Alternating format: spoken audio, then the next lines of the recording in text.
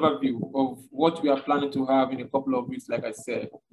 Is an essential technical safety skill that we believe that it's very important for us to know these things. There are a lot of them, but we can't bring everything as a whole. We need to bring them bit by bit. And what I've observed is that most of us will agree with me, courses that we go to get our certifications. Most of us we go for it because we just want to get the certificate. Even looking at training content, imagine ideally having to go through the NEBOSH material. Look at the NEBOSH content, for example, how robust, how wide it is, and having to go for the class in 2 weeks to pass. Most times we just read to pass the exam. If you look at most of our professional courses that we do, which are very good and very beautiful, but we as persons, we most times want to prepare for exam, we just want to pass. But the rudiment, the main thing that we really need to learn, the technicality, the knowledge, the skill that we have to extract from this training are not most times gotten as far as we pass the exam and we are able to prove that we go through the certification process. But in this my short-term trainings, in fact, while I was creating my content, I was like, hope I've not done something wrong by giving us this very cheap price, because I would tell you for free that it is beyond the monetary value that you will be paying for this training. But I'm giving us an overview for us to understand what we have. The training is going to be 3. We are having accident investigation, and we are also having geopattern analysis, and we are also having HSC data trainings, HSC data analysis. Good skills, good knowledge, practical knowledge on this is going to go a long way as safety professionals in improving us even beyond the safety atmosphere, beyond the safety hemisphere, on risk management, presentations, data analysis, data use, and how we manage management situations that we come across. So today, like I said, is an overview.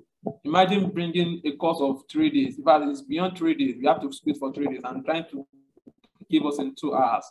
So don't expect me to give you details of everything. It's just for you to understand these are the things we will be getting, we will be coming across in the course of the training. So also let us know that, I know some people will ask me at the end of the training, can I get the training material? Can I get the training material? Let me answer that now. We are not having the training material for this course because this is like a bonanza, like a free bonus for us to know what we have for this course. So we don't have any training material for this course to be given out. All what we are having is an overview of the main training. But when you join the training section, when you pay for the training, then you have access to the training materials and the likes, and every other material that we have for the training. So please let us keep admitting everyone in.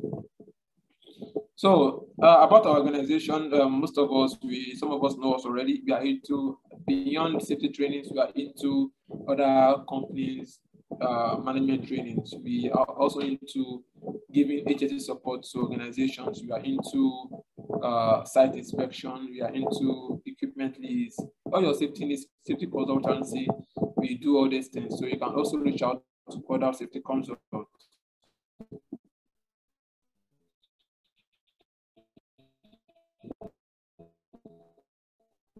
So this training, for example, I'm seeing here that my network is not stable.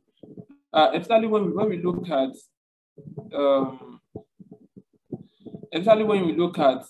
in the world of risk management, most of the techniques we are going to apply in accident investigation are actually techniques, tools that can also be used in other areas and other disciplines. So it's a wide range of knowledge that we are going to acquire. So this training basically for health and safety professionals, for safety managers, engineers, supervisors, and for everyone who wants to have understanding of what it entails to be a safety professional, or what it entails to work safely, because we are going to be dealing with so many areas of health and safety within the scope of this course title. So this training is for 3 days, like I said, but we are going to try and bring everything together today as much as we can. I think we have 2 hours, so we are going to just go through it overview, like today's presentation says. So we're talking about the basis of accident investigation, We'll be talking about accident investigation processes. What are the processes involved in accident investigation? We'll be talking about tools and techniques, which is going to take most of our time. And we'll also be talking about RIDDLE, that is report of injury, disease.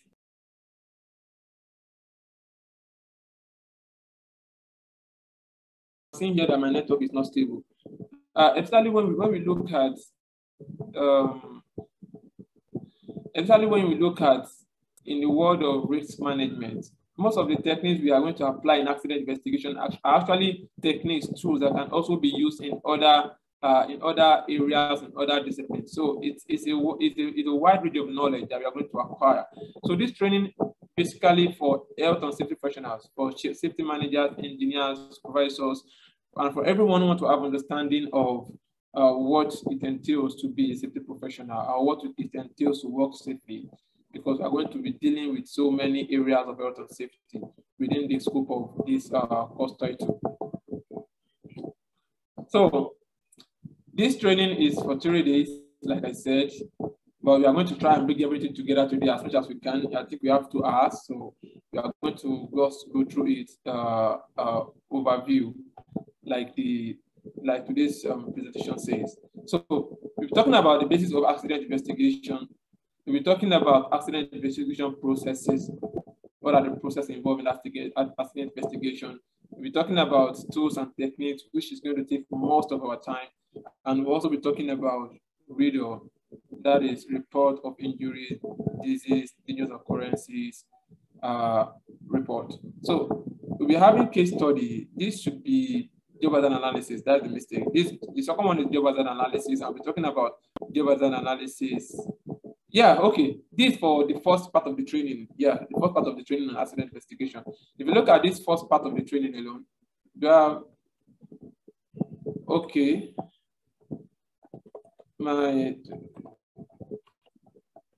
So this is the first part of the training. It's not a mistake. So for accident investigation, we are having 3 phases. We're having the introductory part to be able to talk about the first one I mentioned. Then the second part, we're doing case study. We have a lot of accidents that they've done the case study. So we're looking at these case studies and looking at what went wrong and how we could have applied, how they could have applied 1 or 2 of what I'm going to learn in investigation tools and techniques, and how we're going to apply it to prevent future occurrence. Then the third part of this training, we'll be talking about accident data analysis and presentation. Accident data analysis is a very important aspect. When there are accidents, how do you present to management? How do you use dashboard? We have what we call safety dashboard. We'll be doing that together with the 3rd day training, that is data analysis. We have what we call this Excel dashboard. How do you use your trend and pattern that you derive? But in the first place, how do you even use your dashboard, your safety dashboard? Then how do you use it to get trends and patterns when it comes to accident investigation?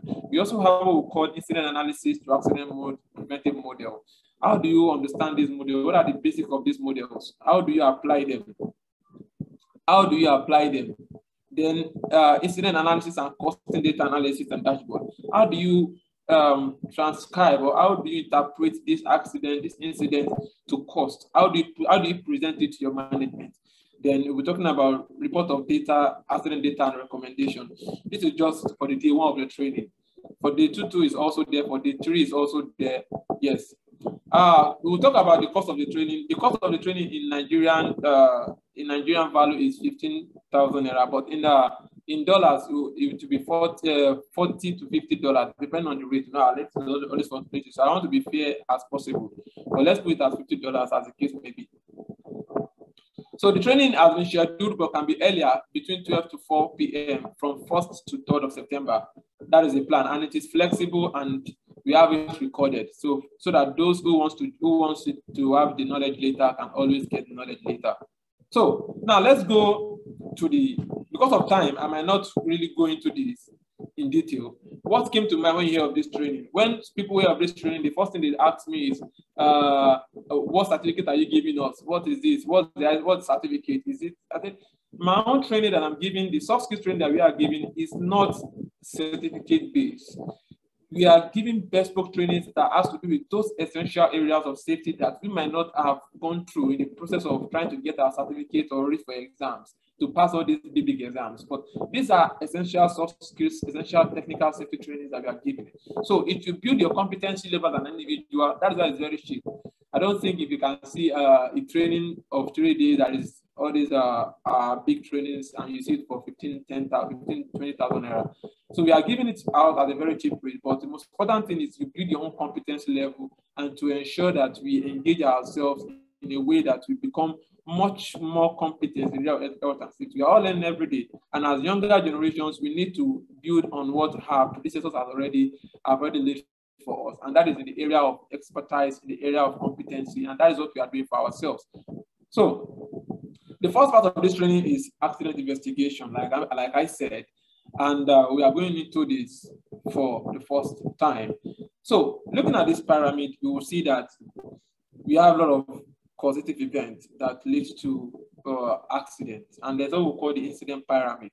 And it tells us that there are a lot of ways that we could prevent an accident from happening in the first place, right from the very root. When I mean from the very root, from the area of unsafe practices, we should have created barriers for it not to get to the last stage. And when we look at various things that can be done, such as training, having feedback system, safe practices, having reward system for workers, enforcement, involvement in health and safety, giving analysis of health and safety in the organization, it will help to improve the management system. And when we have that kind of a good management system, it gives a good barrier that prevents near misses from happening. Near misses are very essential. Near misses, some call it leading indicators, some call it lagging indicator. We'll still talk about that on data analysis when we get there, hopefully. So whatever it is, leading or lagging, they are always, both of them are being used to know our trends and patterns and to know how to improve on the system. So when we don't have good control of our near misses, then we have possibility of having property damage, minor injuries, and at the end of the day, we have accidents. So this is just an overview of the implication of not having safety management in place. And the major accident is the accident that we're talking about. So this training will be even beyond just accident investigation. It will be addressing accident prevention as a core, because when you're applying all these tripod, beta, all these bow tie, roots, inventory, fault tree, we have a lot of them. When failure mode, effect analysis, change analysis, when you're applying all these risk techniques, they are always the same or similar to risk management techniques. When you apply it for accident investigation, it's also what you can apply for risk management technique. The difference is that the difference is just that in risk management, you are looking proactively, while in accident investigation, it's like a reactive approach, looking backward at what could we have done if I have applied this kind of accident investigation tool, like maybe if you have applied something like tripod beta, or we have applied something like bow tie. We're talking about bow tie, we're talking about failure mode, effect analysis, we're talking about what's it called, inventory, fault tree, and like 10 of them. We'll be talking about up to 10 of these root cause analysis tools and techniques that we can always use, and it's part of what we have on this training. So when you look at just leave the title alone. I know, like I said, I've been trying to develop this content. So when you look at the cost analysis, the effect of cost on workers, on the management, this is just the data for 2017 that talks about various claims, various percentage that was lost in the UK, I think the UK or US, based on data that has led to loss of life and properties, injuries, workplace injuries in 2017. This is just a data that gives us an overview. And these are also what is essential, what is needed when we present fact and data as to management. And it's not about the world at large, but when it comes to the core of your workplace, what is the value? What is the value of an accident that happened? What did it cost? Let them know it in naira and cover. And those are the things, or in dollars and cents. And those are the things we'll be talking about under data analysis and incident costing data model. We'll still go into those details later, hopefully, because like I said, this training is voluminous. That is why we have extended it for 3 days. But we just want to give us an overview for today. Hopefully, we are able to get to a very good number. So objective of this first part of the training, that's accident investigation. It's the need and the cause of accident investigation. Why do we need to carry out accident investigation? What are those things that leads to investigating an accident? That is cause of accident. Then what are the benefits? What do we benefit from accident investigation?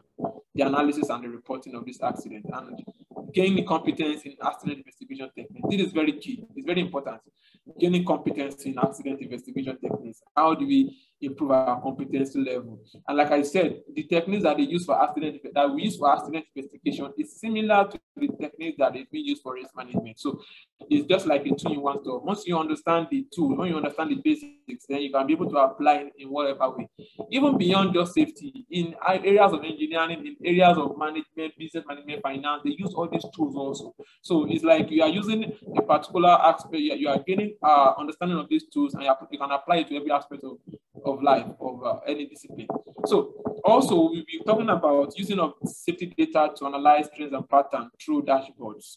So we'll be using dashboards, talking about dashboards, how do we analyze trends and patterns, how do we communicate this, how do we put it in custom form, how do we present this to make it look real? Yeah, it is real, but most times in the state that we are now, I put safety as a developing profession, because just like we have developing world and developed world, unlike some core professions that are there. At this stage, we are at the developing stage that we really need to convince the management at every point in time.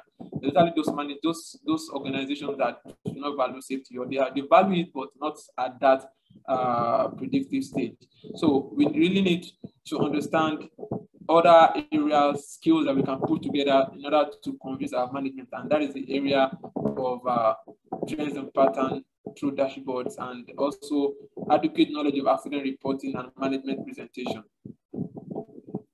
So we won't be going into all this because of time. We only have 2 hours to do the overview. In the main course content, we will talk about this in full detail. Now, there are so many reasons why accident investigation fail. Sometimes it can be due to pressure. When an accident happens, the organization want to start working again. They want to start production. They want to start working. They want to start construction. They want to continue their operation. So because of that pressure, sometimes safety professionals or the investigation team don't really have enough time, enough required resources to carry out their accident investigation, and the accident investigation fails. And at the end of the day, the purpose, the benefit of accident investigation is not derived, is not gotten. The lack of management motivation to complete investigation. Sometimes some accident might be so devastating that the management will not even want to continue the investigation. They don't want to complete it. Sometimes it might be political, because they don't want the real cause of the accident to be known, or whatsoever reason.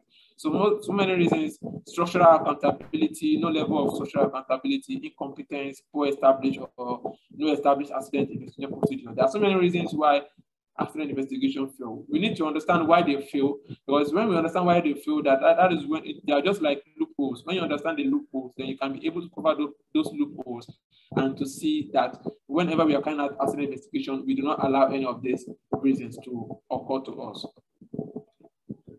So there are so many reasons, like we said. So before we carry out our accident investigation, there are some things that we need to know. Establishing clear rules and responsibilities. Who is doing what? When an accident happens, who is responsible? Who is the first line of contact? How do we start the investigation? What are the procedures? Is there a short-term report before the root cause analysis is being done? Or should we just do the short one and we don't do the long one? Or should we just wait for the long one to go for the long report to come? What is the radio standard for reporting of accident? What do we really need to know? Then competency through trainings. Sorry, that's an error.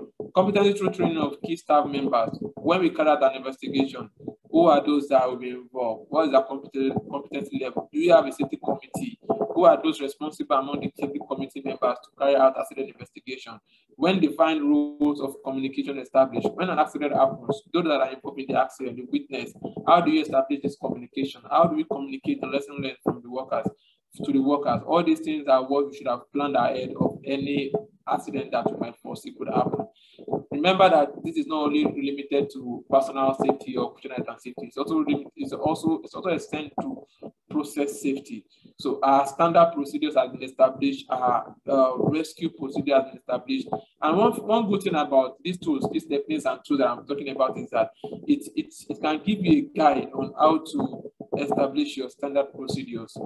You know, you should have created it. For example, when you're talking about bow tie is like a combination of fault tree and event tree, because when you're talking about the fault tree is looking at prevention of release. Now, while the inventory is looking at if there's a release, there shouldn't be any consequence. So you are putting barriers at each point. So when you have, if you have an established procedure for your emergency rescue and whatever it is, escape, emergency and rescue procedure, it will help you in having a good pre-accident plan. So these are part of the planning that we need to put in place. Then availability of applicable equipment to prevent release, and also equipment to prevent escalation in case there's a release. So those are you can see that it works along. So when you are planning your pre-accident planning, you'll have known the kind of tools that your organization is using, or the best tool for you to use depending on the kind of operation that you have in your workplace. So which occurrence need to be investigated? Injuries, illness, property damage, near miss. Yes. We won't want to waste our time on this.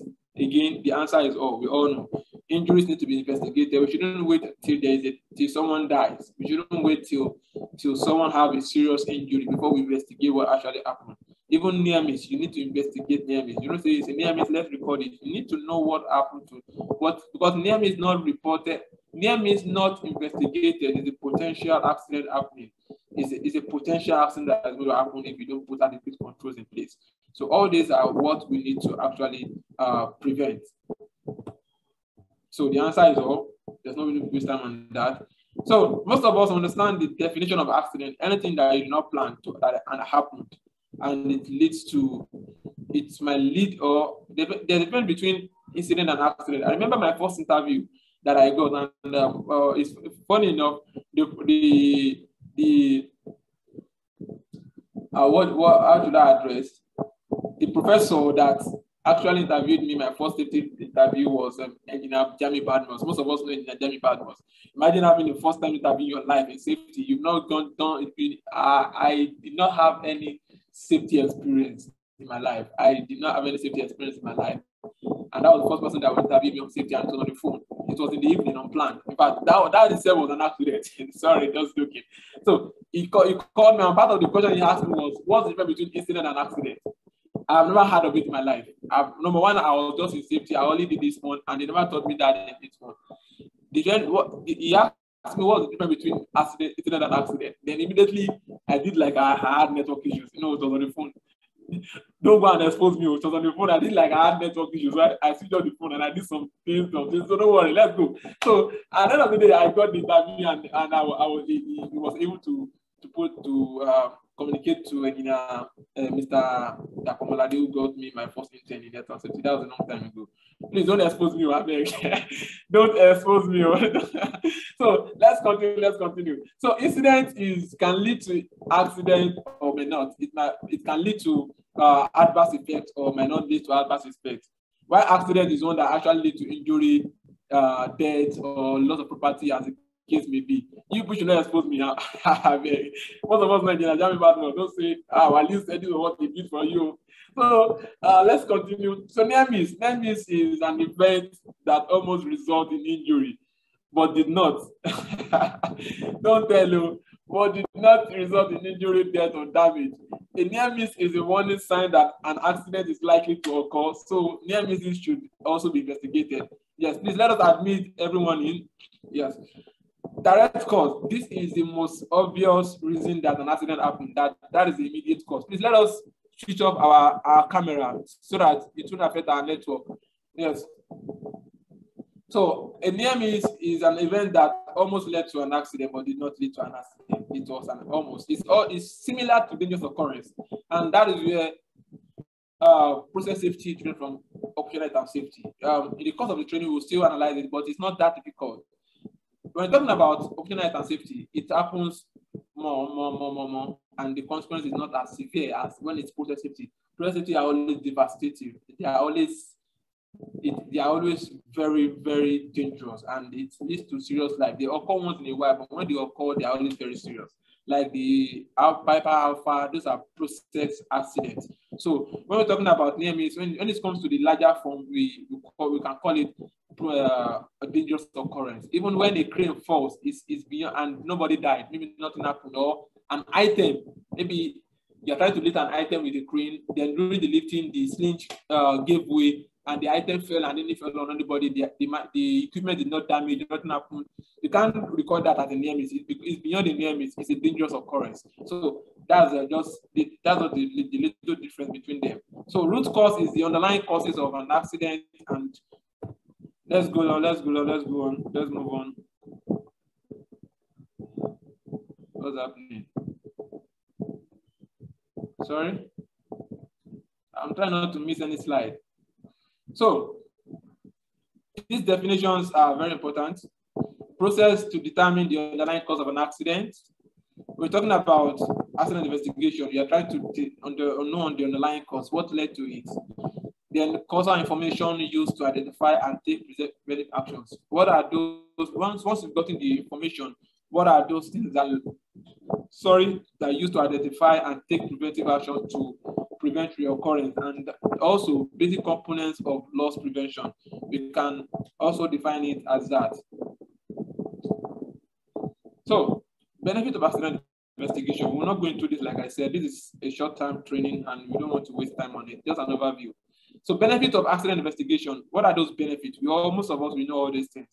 To establish the root and immediate cause of an accident, to prevent a reoccurrence, to serve as future source of information and research. Just look at, for example, the Piper Alpha. Most of the courses we go to now, they use Piper Alpha. They use the Proval accident. They use all these well-documented accidents to train us, and it's sort of research for us to further research about safety and the process safety. So they can be a good source of information even for the organization itself. Maybe when they've done the investigation and they've recorded it. Also in the process of carrying out the investigation, they will have observed so many things, so many technicalities, so many technical information will have been gotten. And it's that information can still be used as a form of research. So to protect companies' interest and reputation, when an organization realizes that, okay, there's an accident and they carry out an investigation, it shows that, yes, they value people's lives, just that they could not, we are human, they could not actually prevent that accident due to some errors, and they admit and they carry out investigation. So those are part of the benefit of carrying out investigation. It protects the company's reputation, even though the reputation is under question because of the accident. But at the same time, it reduces the effect. Like you are not, unlike when they don't even carry out any investigation, just okay, it has happened. What do you want to do? So it helps them to protect their interests also, so that they can know what actually happened. It might not be their fault, it might have been the fault of, like for example, the Proval accident that happened. Even though we believe that it was a process failure and the lack of management commitment to safety, the MD, I've forgotten the name, was saying that it was a deliberate sabotage on his facility, because it was a process accident where two chemicals, I think water went to a particular substance where it was underground that water could not go to. That if water should touch it, it's always exothermic. So one way or the other, due to process failure, water got into it and it led to a very serious event. And it led to the release of a particular chemical that actually killed so many people and got so many people into having mutagenic effect on them and their generation. So what I'm saying here is that sometimes it might be truly that it might be truly that it wasn't the management fault. It was just an occurrence that maybe there was a sabotage. So when they carry out good investigation, it will be able to bring out the real truth about what happened if the management was not at fault. So a demonstration of commitment to safety of employees. Yes, it's also a demonstration, and also save lives and money by investigating all incidents in the organization. Even a minor incident or near miss can be a warning of a major risk. So apart from the big ones, even the smaller ones that happens, when you investigate them, it's preventing your organization from getting involved in a bigger accident. So we are talking about the bigger picture now. The smaller ones that happen, the near misses that happen, the injuries that happen when you do investigate them, you are only calling on the a bigger accident to happen. So the part of the benefit is that when they investigate smaller ones, it prevents them from losing money by preventing the occurrence of a bigger one. So it contributes to the bottom line, and it helps in improving the process. So from the accident investigation, a lot of things will be learned, maybe from the smaller ones, and when they implement corrective actions, it's going to help them in improving on the process.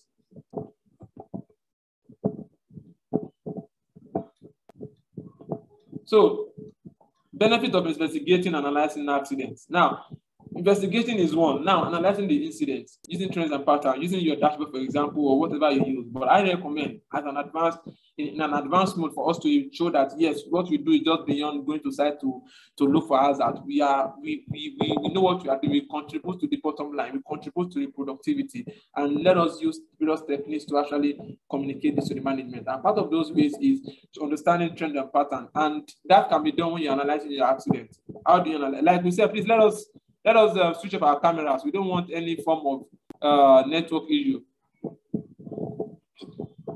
Okay, please, Abdulhakim is here, my very good friend. Please help me to attend to anyone that needs my attention. I've been seeing so many questions, and I don't want to be distracted. That's my number, Nigeria, +234. Like we have so many people from other parts of the world also. So like you're saying, identifying unsafe conditions and behaviors. When you have these data already, and you are able to understand how to use this safety data, it is easier for you to analyze incidents and to improve on the system also.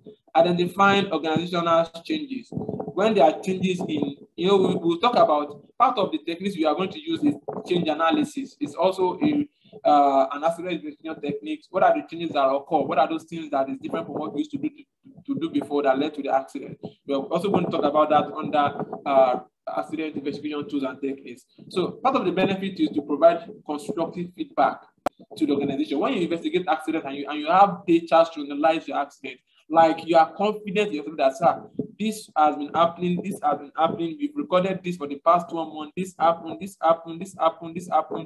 and you're able to put it down like in real life,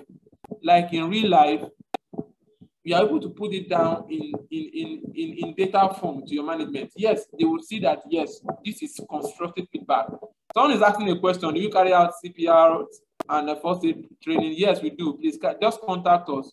We will deliver all those trainings too. Thank you. So also reinforcing best practices, reducing future incidents, and prioritizing the safety and well-being of everyone in the organization. So there are so many causes of accidents. In 4 ways, you can put it in management, environment, human, and equipment. The system, the procedures, that is the management, the environment, the natural and the man-made, and the equipment designs, the equipment use, and human behavior. The human behavior and the equipment use can work together because the human most time make use of the equipment, and the human is also the management. Okay, so let's continue because of time. I want us to get to very good, because this training is highly voluminous, and I want us to just have an overview of it. So if you're interested in the 3 days training, you can always contact us. So we're talking about the management, we're talking about the system, the procedure that we put in place.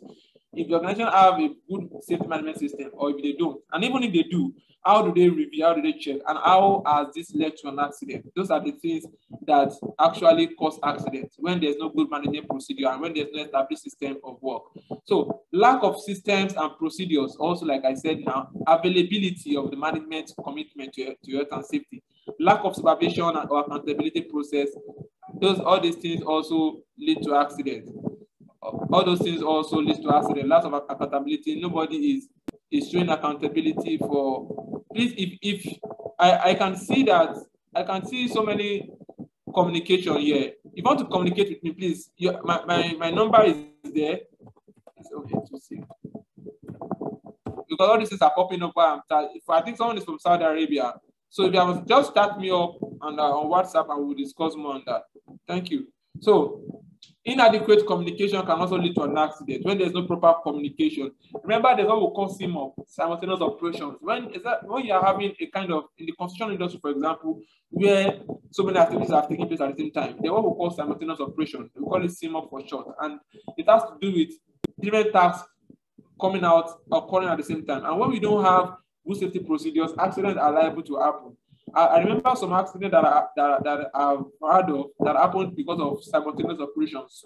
Some people walking adjacent to other people walking, and it led to an accident because of poor communication and poor procedures for operation. So inadequate safety programs and procedure, lack of safeguard, resource and equipment, lack of preventive maintenance of our equipment, and non-enabling tasks too. These are part of things that lead to accidents. So let's move forward. Environment, it can be physical, lightning, temperature, biological, reptile, microorganism, virus, bacteria that we can have. We have chemical, vapor, smoke, fumes, dust. So these are things that could actually lead to an accident. The equipment and the design, the workplace layout, how is the equipment used, how is the design of the equipment, does the equipment have a guard, how is the control of the equipment, what's the level of relationship between the equipment and human interaction, what is the level of human interaction with the equipment, what are the control measures for the use of the equipment. You know, those things come up together, and if not properly used and communicated, can actually lead to an accident. Let's move on. Human behavior, omission or commission, addition or subtraction, I too know, overcompetency, and we see this most time in the construction industry. They will tell you, I've been doing this for the past 20 years and nothing has happened to me. I've been doing it before you were born, and at the end of the day, when accident happened, they're the one crying in the hospital and begging for begging for compensation. Meanwhile, when we're telling them about it, they don't want to listen to us. So human behavior sometimes is a very important aspect. Hopefully in our next thing that we are going to organize, we'll be talking about behavioral-based safety. It's a very deep part of safety that also requires the skill of a safety professional to be able to know how to deal with human, most especially in the construction industry and in the high-tech industry, the high-level industry like in oil and gas. Because in oil and gas section, you're having rich men and rich women, and to be able to talk to them, you need to understand the aspect of human behavior. So let's continue. Deviation from SOP can also be human-related. So, what are the procedures to carry out an accident? What are the accident response procedure? Securing the area, we won't dwell much about this, just an overview, like we said. Securing the area, preventing further injury, looking at the various hazards that can be in the area that could lead to further injury, making sure that everywhere is calm and well coordinated, creating a barricade, eliminating the hazard that has been created in the incident, contact the appropriate person, those that are responsible, the first aider, the fireman, the emergency response team, and everybody that is required to be there at that point, and create a barrier to ensure that no one gets within the area of where the accident happened. Then you if you have been working in the organization, all these things happen simultaneously. When you are working in the organization, you know the workers. Immediately you are doing all this, you are citing those that are around. So you are using one eye to cite them so that even if you don't meet them immediately, then you can meet them later in order to talk about whatever happened, whatever happened during the time of investigation. And most times they are always very scared. That's the truth, because they believe that you might want to blame. And this is where it comes to the area of you having a culture where you don't blame. If you are in a culture, in your workplace where there is always a blame culture, workers might not really want to speak up because they will see that maybe you want to indict them or something. So you need to start preserving the evidence that you see around, start labeling, if it requires labeling, preserving them that you need for investigation, take photos, take pictures. Safety officers, we are also good photographers. Safety professionals, generally, we are good photographers. It's part of our job. So we are doing so many things at the time. We are working as a lawyer, we are working as a doctor, you are working as a nurse, you are working as a manager, you are working as a technician, you are trying to understand the lowest person, you are trying to communicate to the highest person, and you are trying to provide evidence, you are trying to become a data analyst, you are trying to, so many things at the same time, but you can't put everything together at the same time. So you need to understand and learn these things one after the other. So, and that is why we have this kind of training for us. So let's continue.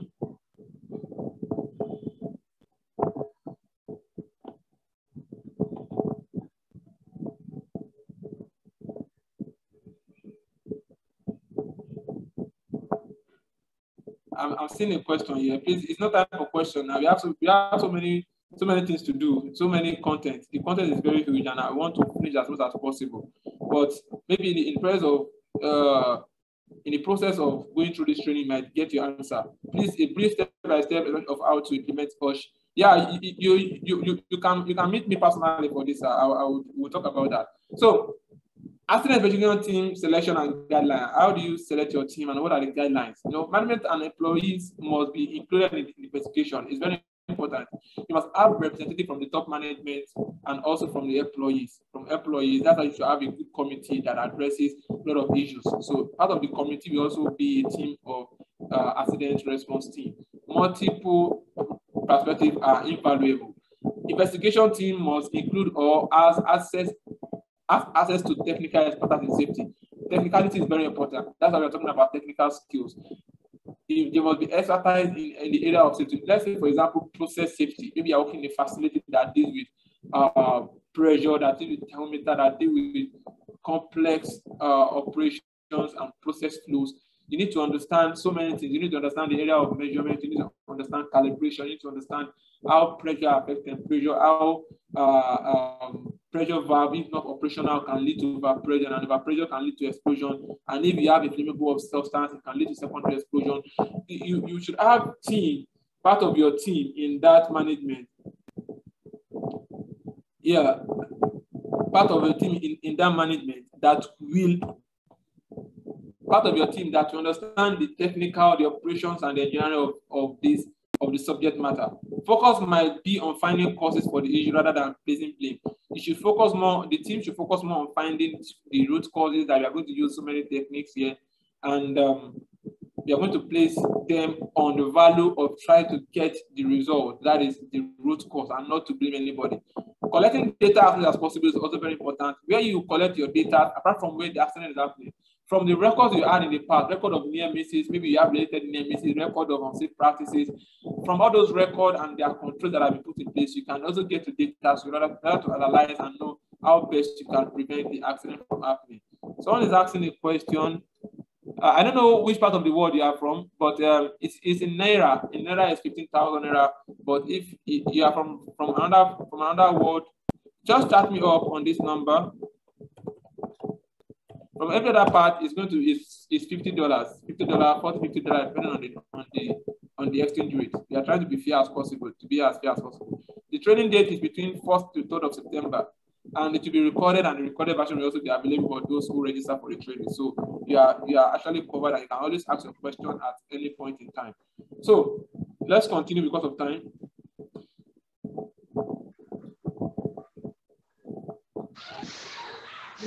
Please let us mute ourselves. Please let us, our co-host to please mute that person. Please, it's very important.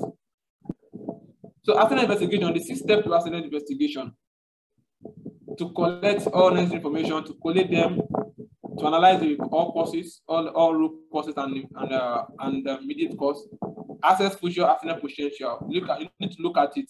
After you've gotten your root causes, what is there a possibility for this accident to happen again? The accident investigation does not stop when you are able to identify what happened and what occurred and what led to it. It doesn't end there. It doesn't end when you put control measure. Okay, this happened. Okay, this was the issue. There was no guard on this machine. That was what led to the accident. Now we are going to talk about various techniques. Why was like the 5 why analysis? Why was there no guard? The previous one there got spoiled. Why did it get spoiled? There was no proper maintenance. Why was there no proper maintenance? There was no established procedure. Why was there no established procedure? We don't have it in our SOP. So we need to start an SOP. That is, you've already identified what happened. Now it doesn't stop there. You need to assess future accident potential. What is the future?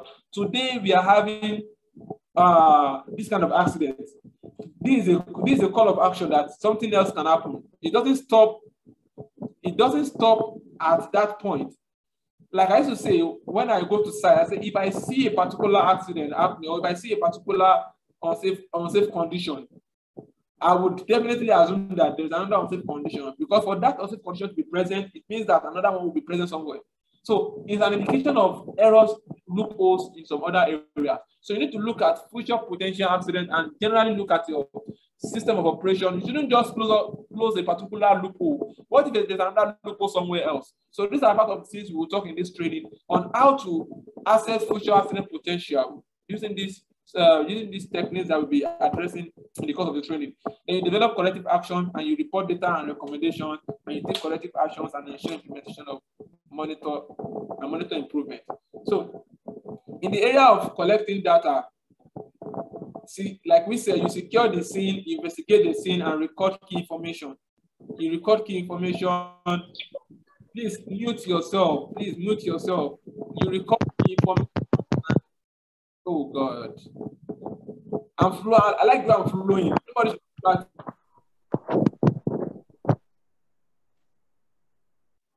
Thank you, sir. Sam, now to prevent future of what am I saying?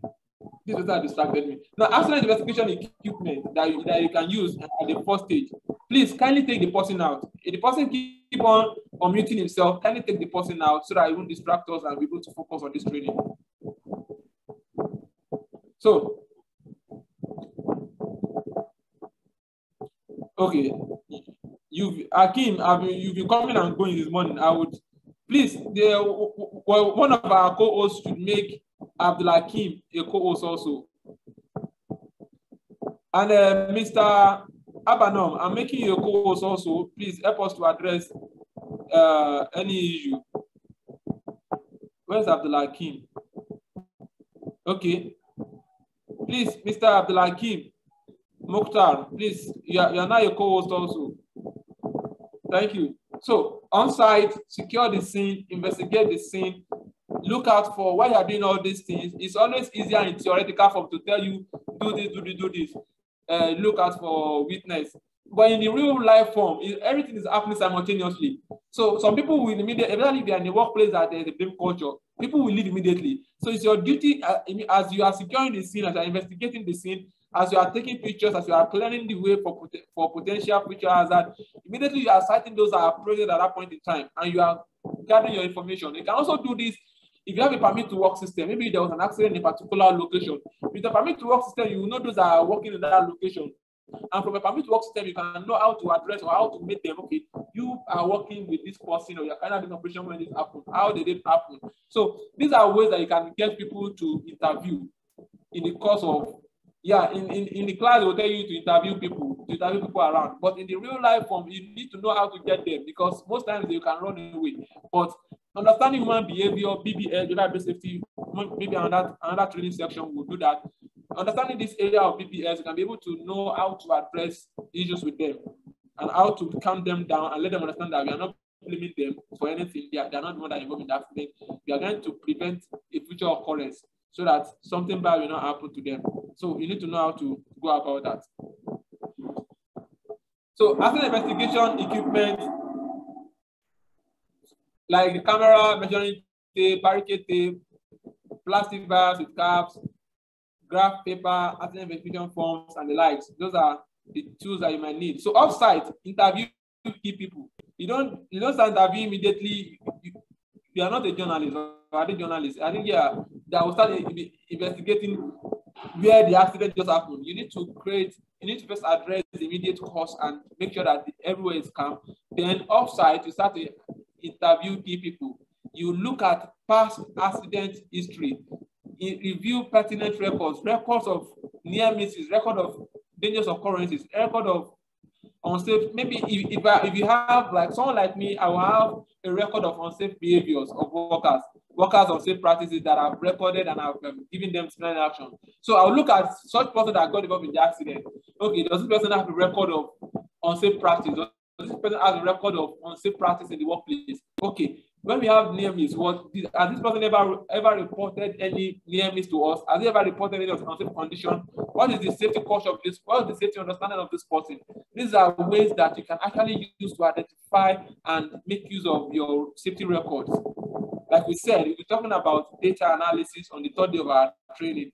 This is just an overview. So part of the interview tips you give the person, put the person address, explain the purpose, tell them that you're not naming them, you are finding facts and not to find it. Ask open-ended questions. Don't ask questions that will make them to tell you yes or no. Don't ask close-ended questions. Ask open-ended questions. Investigate the accident is very key. And if there is a worker who is the same way we want to put on programs to encourage workers, we should also put on programs to discipline those that fail to follow procedure. But discipline can be very sensitive in the sense that it gives an idea or it gives a mindset. Like we said, we can do a BBS training some other time. For example, what I do is that if a worker behaves wrongly in the workplace, what I do is I tell the person to go and write. When we're in primary school, then nursery school, they will tell us to write a sentence like 20 times in a page. I will tell them to go write, I'm a safety violator. I won't violate safety rules again. I will tell them to go write it like 50 times. If they can't write, they will go and find someone to write for them. So maybe they'll pay the person money, I don't know. They write it like 50 times and they'll write their name and sign. And at the end of the day, they'll look for like 5 to 10 witnesses, depending on their unsafe practice, 5 to 10 witnesses to help them to write and sign that, yes, they are witness to the unsafe practice to this person, and this person has promised not to violate again. So you go and look for 10 witnesses. In the process of doing all these things, it's passing the message to the person and also to the workers. Okay, some people we don't want. I've done it practically. Most workers will not want to sign for the person. So it's passing the message that if I also violate, I also go through this process. So it's passing the message and it's recorded. So all this recording, yeah, apart from investigating, you are also creating a kind of a disciplinary action, and that discipline is not just sacking workers. Those kind of, yes, it might, if it's a deliberate act of the worker to cause serious chaos, it might lead to termination of the person of employment. But when it comes to wrong practice based on the culture that we have in the organization, using some other techniques can actually help in improving the safety culture rather than just doing using the end one. That is the area of well, this is an area of BBS anyway. I don't want to divert from accident investigation to BBS. Let us continue. So reviewing your record, you look at the record of your standard work practices, record of your JHA or JSA, depending on what it may be called. Material safety data sheet. Look at your material safety data sheet. If the accident is chemical related, maybe there's a release of a chemical, and maybe for your material safety data sheet, if you have communicated the hazard to the workers, because when you have a new chemical or a new substance in the workplace, it's your duty to communicate whatever is in the material safety data sheet to the workers, and there must be evidence of communication. Employee personnel records, management maintenance logs, past accident history, and inspection records. So, determining causes. The root cause is the most fundamental and direct cause of the accident or incident. This may be there may be one or more contributing causes in addition to the root cause. Accident investigation is ineffective unless all causes are determined and corrected. You need to determine and to correct to know what are the root causes. What are the root causes? What are those things that actually led to the accident? And it's also very important. And that's how we determine our root causes. So they can be classified under workplace factors and employee factors. Please kindly switch off your cameras because we don't want to have any issues with network. So categories of root causes can be workplace factors and employee factor. Workplace has to do with the management, while employee has to do with employee behavior. So it's a combination of both. Let me check the time. Workplace factors can be improper tools and equipment that was given to the workforce by the employer, inadequate maintenance procedure, lack of job procedures, poor workstation setup that has to do with poor ergonomics, poor housekeeping, lack of job supervision, lack of job training. Employee can be based on failure to apply training, task exceed physical, mental capability, risk-taking behavior, that you want to take risks, you don't want to take risks, you want to do it. We've been doing for the past 20 years, for the past 50 years, you don't want to take that risk. So these are employee factors: fitness for duty, substance use fatigue, effect of medication, or emotional distress. So understanding for future potential, like we said, assess the future potential. You know the particular hazard that we're talking about, and you know what happened, the accident that happened. What is the severity? Is it minor, major, or serious? Is it something that could happen again? If it's something that is that could happen again, that is a major one. If it's serious, that's class B, and if it's a minor one, that is. So depending on the severity, we're able to know how you can actually take note of possibility of having a future potential and doing your risk management, improving on your risk management techniques. However, you can use the same tool that you use for your accident investigation. Like I said in the beginning of this training, I said they are similar. You can use the same tool that you use for your accident investigation. You can use the same tool to carry out your risk management. Risk management is like a proactive measure. Accident investigation is like a reactive measure. But the tools can work. It can work in both ways. Please let us know that person. So, class A, like we said, is very severe, can lead to death, permanent disability, loss of life, body part, and damage. B is illnesses, serious injury, destructive, property damage that is destructive, but it's less severe than A. Then C is a minor injury, illnesses, and can also lead to destruction of property damage. So this is not for you. We are not having the training. So let's talk about, we are now going to the root cause, under step 3, root causes. The overview of root cause is step for root cause analysis is, please, you can't have the slide. I said that at the beginning of this training. This is not a training to give side. This is an overview of a paid training. If you are interested in the slide, just show interest in the training. It's a 3 days training, and we'll be ready to I will show down to you. We'll be ready to accommodate you because we still have a good number of people that can still join for the training. Then you can have access to the training and the materials. So, define problem is the first thing. Then you collect your data. Use, if you are the type that use dashboard, Excel sheet for your data, you can collect your data of previous accidents, records, and the likes. Then root cause analysis, you can use your fishbone, you can use your bow tie, you can use your, fishbone is also ishikawa. You can use any of your root cause analysis to identify the root cause of this accident using these tools. Then test, solution, and implementation, your PDCA cycle, plan, do, check, and act. Then you improve on the process, do your process evaluation, look at the differences, and talk and present it to the management. So if you are interested, and present it to the management. Sorry.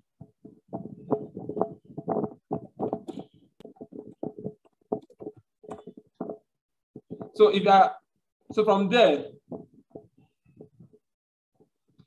now root cause analysis method. Like we said in this training that we are going to give, this is an overview. I can't go to details of all this, but we are going to just go through it briefly.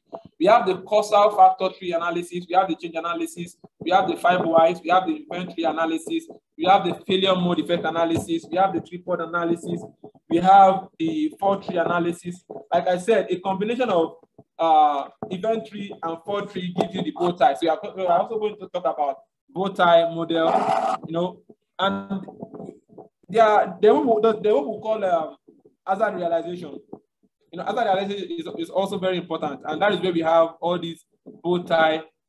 Because when you're talking about hazard realization, we are talking about knowing where the hazards are coming from, and you're trying to put barriers in place. You are trying to act like a prophet of doom, to look at worst case scenarios, and you're not trying to put barriers in place to those barriers. You can call them line of defense, or you can call them layer of protection. Yeah, these are technical terms that we use in process safety. So these are part of the things we are going to talk in the event of this course. So barrier analysis is all what we talk about change analysis and fishbone also. But some of these things we are very familiar with them. It's just for us to know how to use them effectively. And apart from this, we'll also be giving you a PPT file, a PowerPoint presentation file that can even be used to present these things to the management. Let's continue.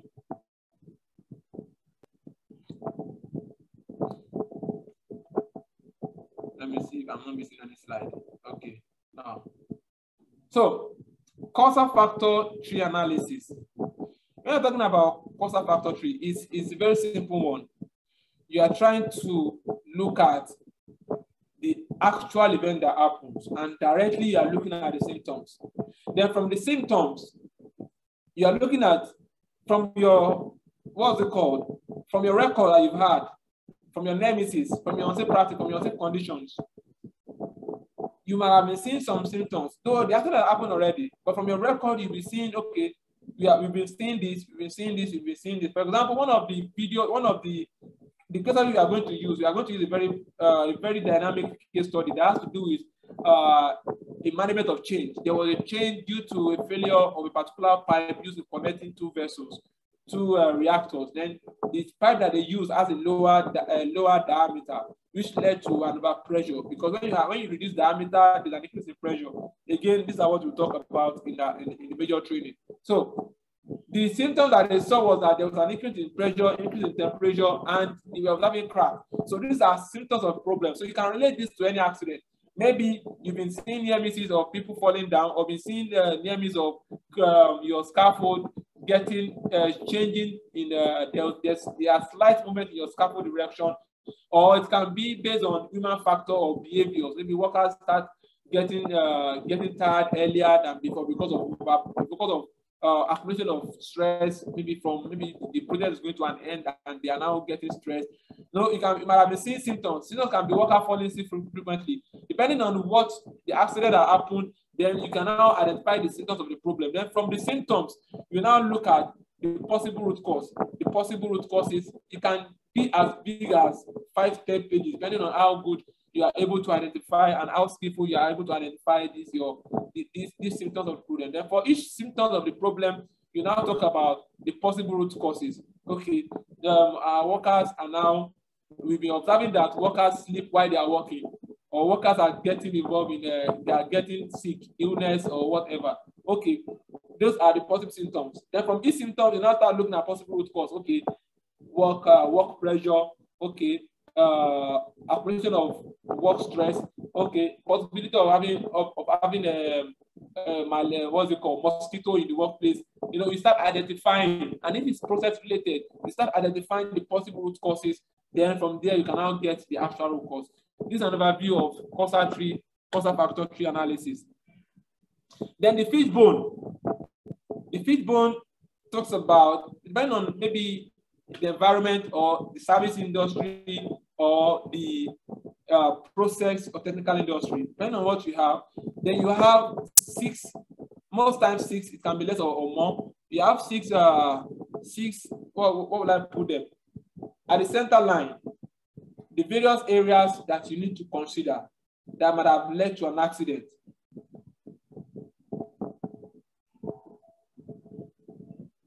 All right, thank you. Thank you, sir. So that might have led to an accident. The areas, you look at these areas, I'll just show us in brief. Then for each of them, you now look at the possible causes. Okay, maybe there is a particular accident that happened. You've seen this accident.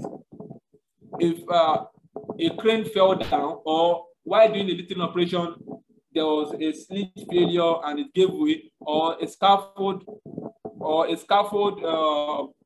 tumbled over, or they got damaged, or an explosion, or an accident that led to maybe a machine caught the worker's hand. Then you now look at each of these at the center, maybe machine, process, manpower, environment, or tool, material. Then you now look at how each of them might have led to the accident or might have contributed to the accident.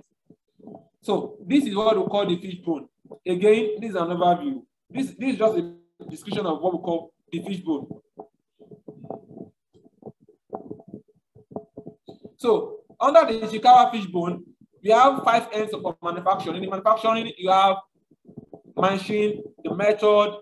The machine can be the equipment also, the method, the material, the substance, the chemical, the manpower, the measurement.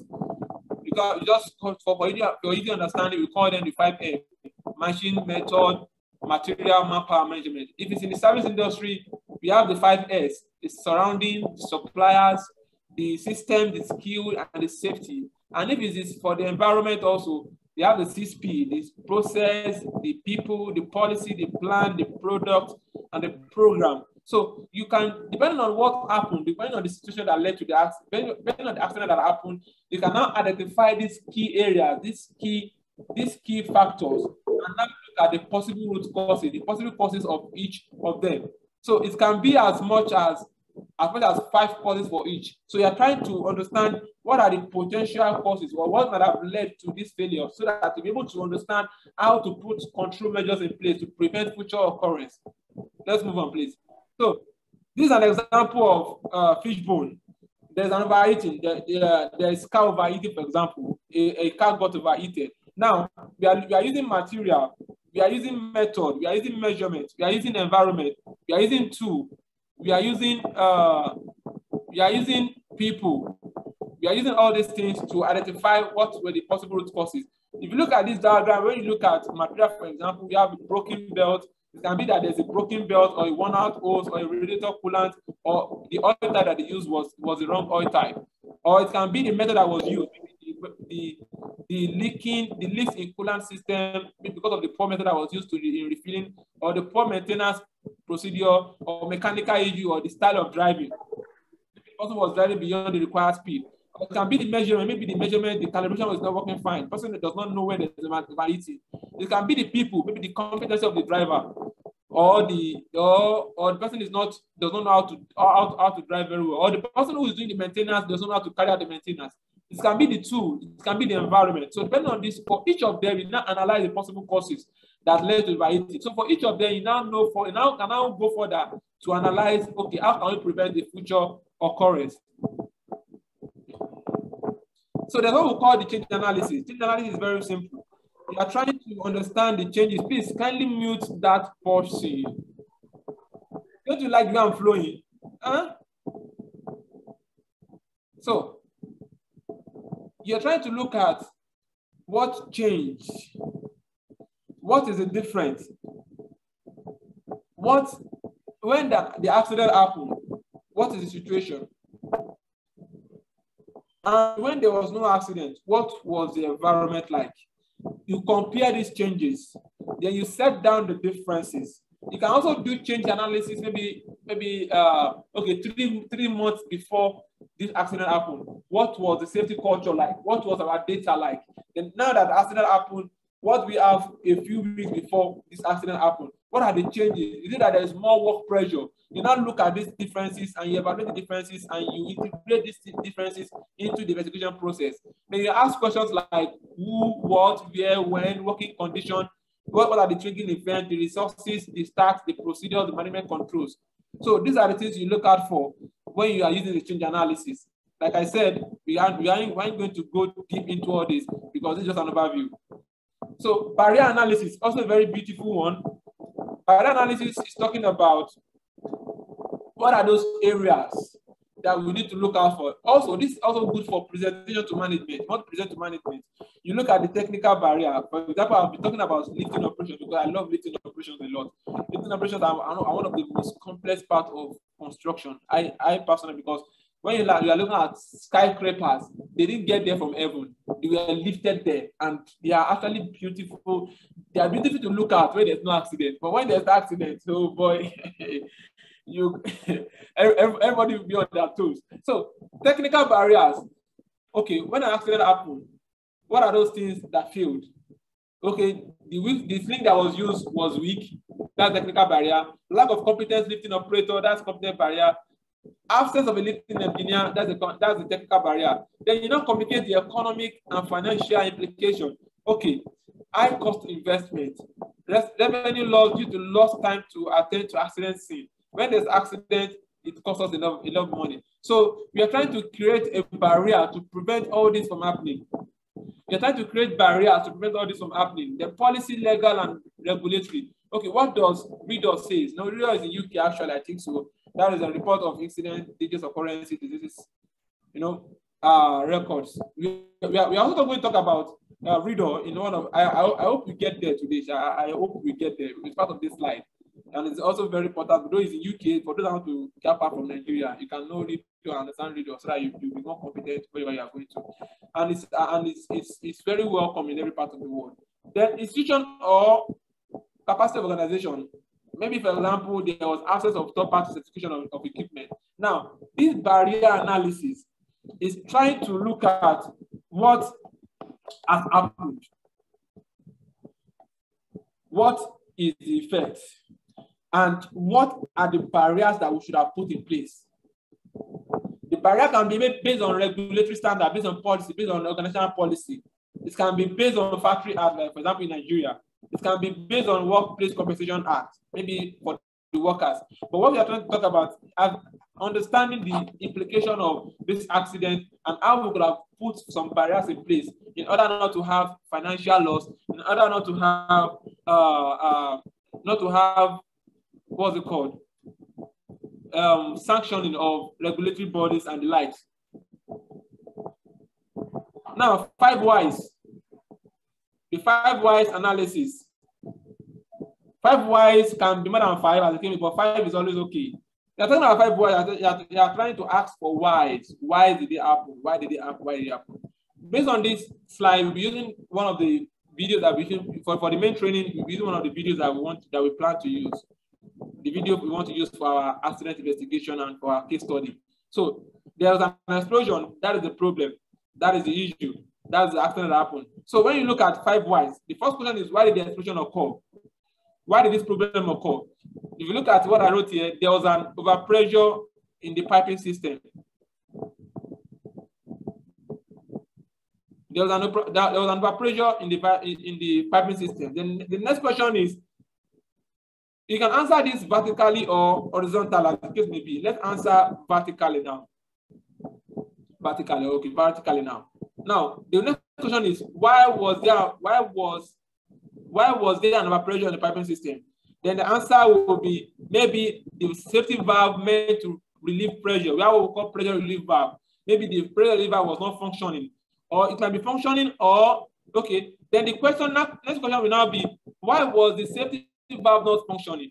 Then you now answer that one again. Okay, it is because there was an error in the calibration. So it did not indicate to trigger the other equipment, the consequence management equipment for overpressure. So there was poor calibration.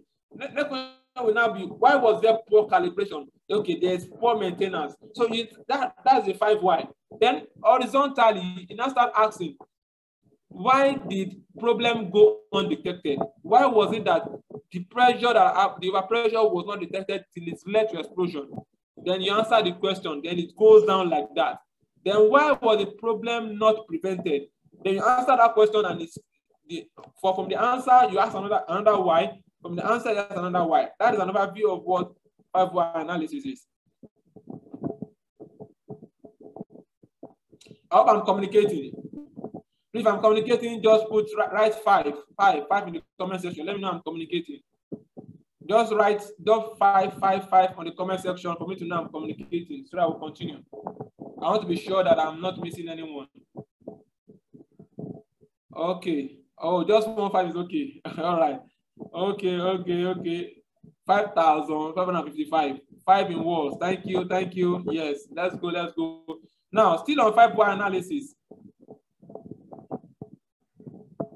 So after, like I said, we will be giving slides that you can use to prevent management. That is for those that attend the training. We'll be giving these slides for you to be able, you can use it, and you can also use it on your own to be able to know how best you can, and you can even use it to save for record purpose. You can put in PDF format and save it. Okay, this was the picture that I did.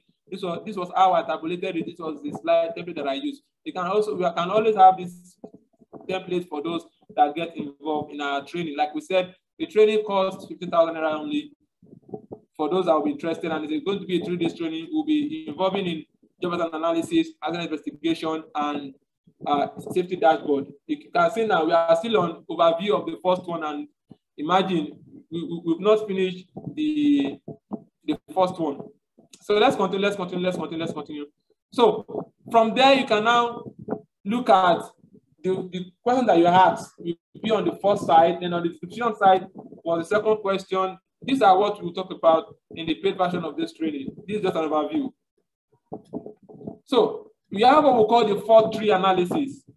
Like I said, fault tree analysis and event, I will keep saying that even if they are not coming for the pre-training, fault tree analysis and event tree analysis, both of them comes together to give us the bow tie. It looks like the bow tie, you know. And the reason is this: you are creating line of defense or layers of protection.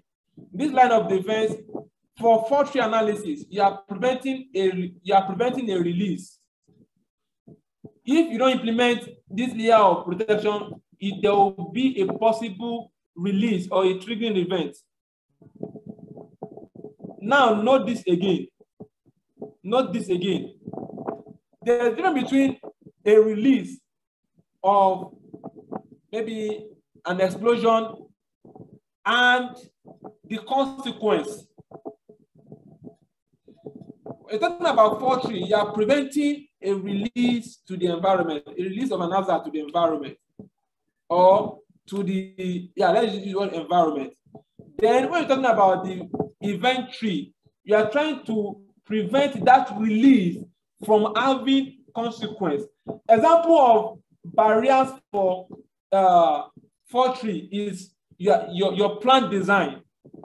Okay, let's look at Piper alpha, for example. How can I come in Piper alpha? Oh, I've not mentioned what I can analyze like this. Okay, let's look at Piper alpha. If you look at where the first explosion occurred, when it occurred, if there was a good plant layout, if there was a good plant layout, the first accident that occurred to the environment wouldn't have had much effect if there was serious plant layout, a proper plant layout, a proper design. If that design was proper and meant for the facility or the consequence that could happen, there could have been any release. If you remember that in that particular accident, the gas, the CH4, the first explosion that occurred, the barrier that was used was not strong enough to withstand that explosion. It was built to withstand fire, but was not built to withstand explosion. Assuming it was built to withstand explosion, it would have contained that explosion and would have gotten to what it got to. So they are trying to prevent the release. That is what you are talking about, the fault tree. Now, still looking at that particular accident, when there was now a release of the gas, remember that what happened was an explosion and not the fire yet. It was something that triggered the fire. It was something that triggered the gas that led to the fire. So now, consequence is not talking about that is the event tree. Now, okay, we want to prevent this release from resulting into an accident. From resulting into the consequence. So now that will now include detection system. You know, even when there is a release of a gas, maybe a fire that has happened, the next thing is for us to see how we can extinguish the fire. Now, before our first layer of protection is the fault tree to prevent that. In fact, I'm already doing my bait section already. Why? Okay. I was doing only this and I was doing others again. Now, to prevent that release is those barriers, that is fault tree. So, but when there is now, after maybe there was a failure, and there was release. Remember, we still talk about failure mode effect analysis. That's another risk management technique. Now, and there was a release. Now, how do we prevent that release from getting serious, from getting to greater consequence? That is when we now talk about inventory analysis. So I've explained the two, and the combination of both forms the bow tie. So let me just put it simply. For your event tree, you are talking about your emergency shutdown system. After there was a release, there was your emergency shutdown system, your active protection, your fire hydrant system, your passive protection, the pump that is used to activate the fire hydrant, and our escape, evacuation, and rescue procedure. Those ones fall under event tree because we are trying to prevent the escalation. But for fault tree, you are trying to prevent the release. So I think that is very understandable and very easy to understand. So let me just go on. If you look at this diagram, the actual accident that happened is a thermal explosion. So when you look at the breakdown downwards, you can see that there was lack of mitigation guard, there was decomposition of the DMT, they come together to form the explosion. Then from there, DMPAT is just the name of maybe the code of that plant. Then when you go down, you will see that they now analyze it one after the other. Lack of PHA. PHA is process hazard analysis. So in our training, we're talking about job hazard analysis. At the beginning of this training, we differentiated between operational and safety and process safety. In process safety, they use process hazard analysis. Then we have lack of PSSR. That is pre-startup safety review. Pre-startup safety review. That is what you do before at the beginning of every activity in the process industry. You should always do that to start up your process. Then lack of management of change is also part of what they observe. So this is an overview of what fault tree analysis is. And I believe that with my explanation, I've been able to tell us what fault tree is and what event tree is. If you got my explanation, just type yes in the comment section. Just type yes. I just want to see yes in case you got my explanation. Just type yes. So I will continue.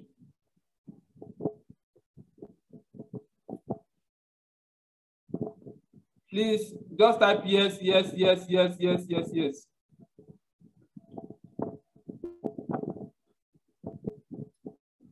I'm only seeing one yes.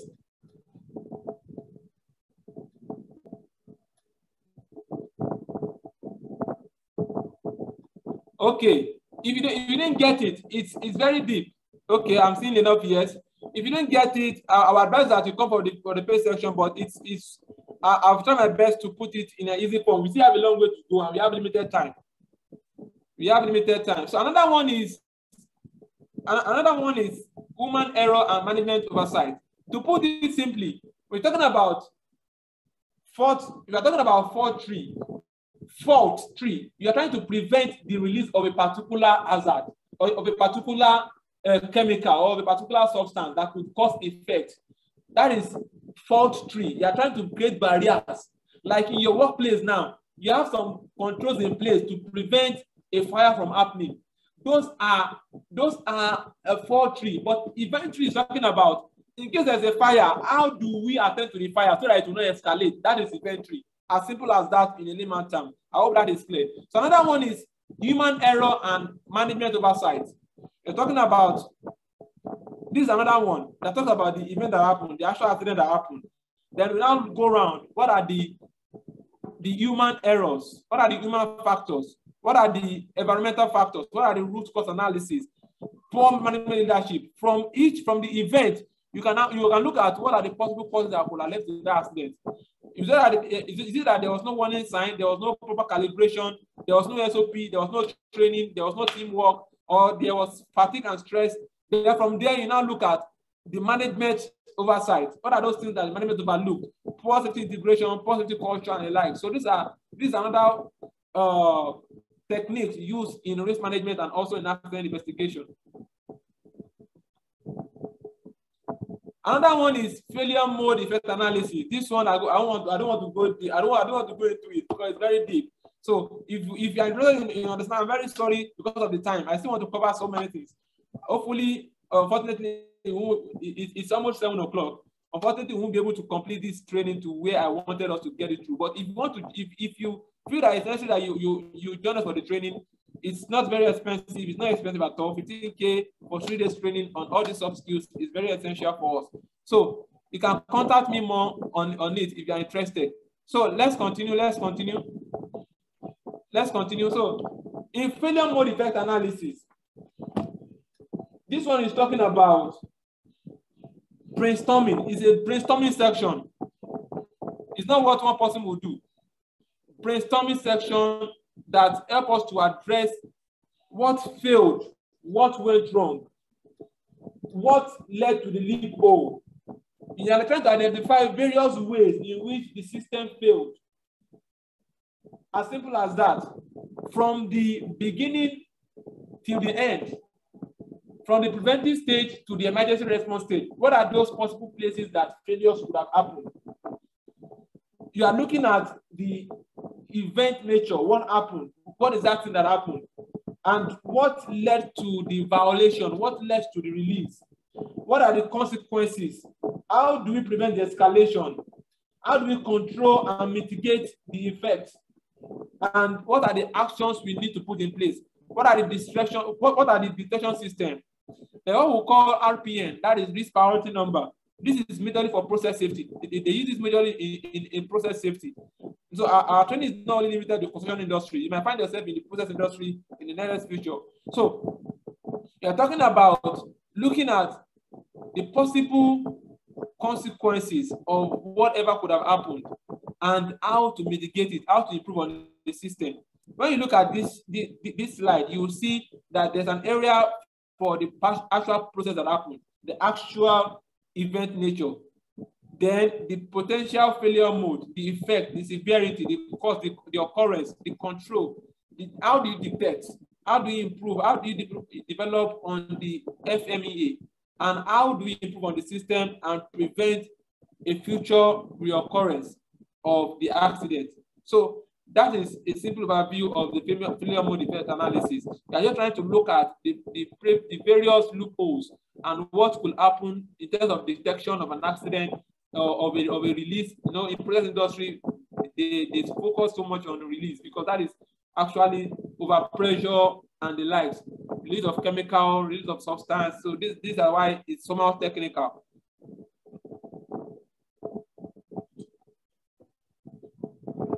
So the three-part model, we will not go deep into this also. It's also part of failure mode effect analysis. We are trying to look at the possible causes, the effect, the functional part, the operational part, the calibration, the measurement. How does it detect a change in measurement? You know, these are part of the things they look out for when they are talking about process safety in reference to failure mode effect analysis. Let's move on. We don't have much time again. Then root cause analysis. Yes, these are the templates. We have a lot of templates that you can use. So these are one of the templates for root cause analysis. It's part of what we are going to give to us. You can use it at any point in time to actually carry out your root cause. After identifying, using all these techniques, after identifying, then you cannot put them down using your root cause analysis template. We'll talk more about this in the page section. So talking about bow tie, I've explained the bow tie already. So I'll be skipping the bow tie. Like I said, bow tie is like a line of defense, a combination of the inventory and the fall tree. So just like I said, barriers they are creating barriers for initiating events, they are creating barriers for escalating events. So to prevent escalation, I've already explained this already. Let's continue. So tripod model. You know, we have tripod beta. The difference between tripod model and tripod beta is that in tripod beta, there's a combination of hazard and effect management process and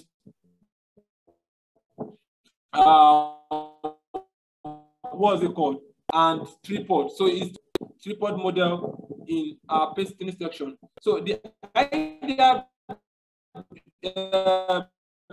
behind tripod is that most accidents, and it's as a result of combination of BRF, we call it BRF, that is basic risk factors that were not identified. Basic risk factor that were not identified, and it contributed to accident. And when there's management errors, technical errors and human errors start to follow, and that is what tripod tells us about. So because accident did not just occur, it's a combination of management errors and the likes.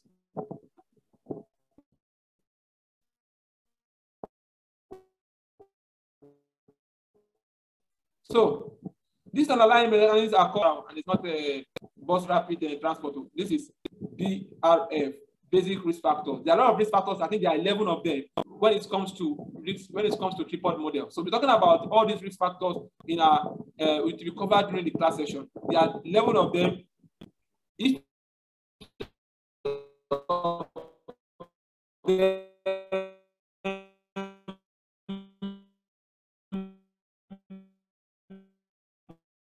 has its purpose. So this is an overview of you know, when the selected be in nature, psychological preconditions like work stress, work-related workers' behavior, then it leads to an active failure, then the hazard combines with it, and the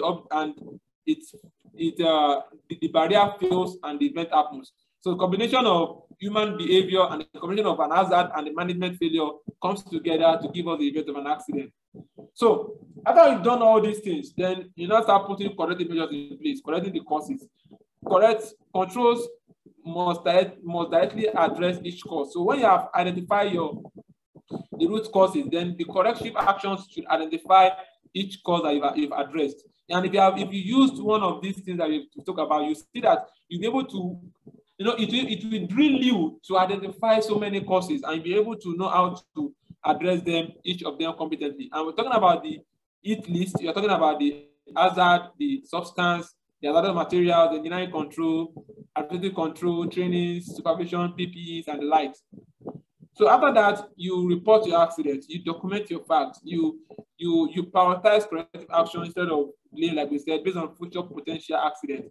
You make sure that your corrective actions are not only addressing the accident that happened, but addressing the future reoccurrence. So after that,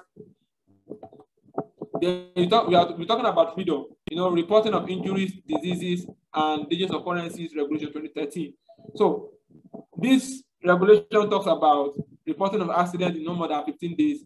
I think the first one was 1995, before this one was reviewed or came up in 2013.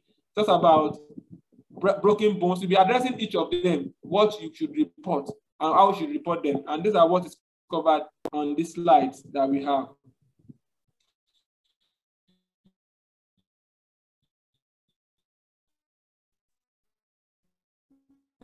And taking action, making sure that the progress of the system. Now start looking at, okay, are you having improvement in your system? What are you getting? How can you improve on the system? And how can you promote a good safety culture? Through job analysis, through interview of employees, through accident experience and the likes. So a follow-up action can be taken on them. I don't want to go into this. A follow-up action, recommend for corrective action, make sure that they are implementing what you've identified.